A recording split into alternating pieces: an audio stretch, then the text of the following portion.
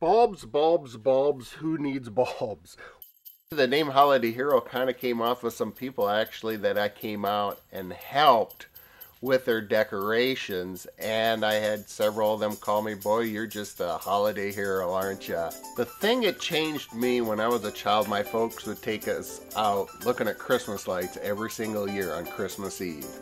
And I was just amazed by all those lights out there, so I thought this would be a great opportunity for me to put some lights on my own home.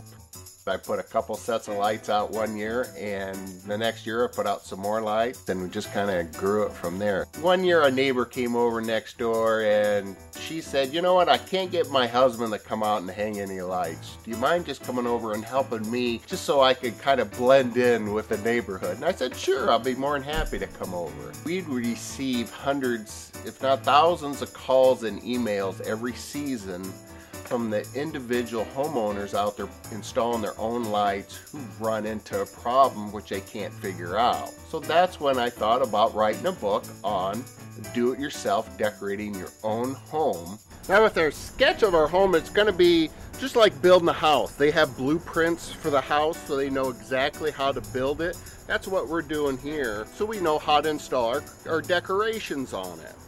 Now our next step is going to be getting our shopping list ready.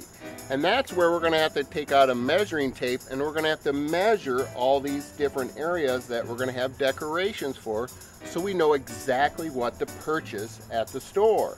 Putting on garland on railing is very easy. What I'm doing is just taking a couple branches actually from the garland itself, and I'm just wrapping it right around the railing here and just twisting those. I'm going to put this big red bow right here on the corner. A lot of people think they call me very creative, and I guess I don't look at it that way. I just, do my project a little bit different than everybody else. A lot of people call that creative.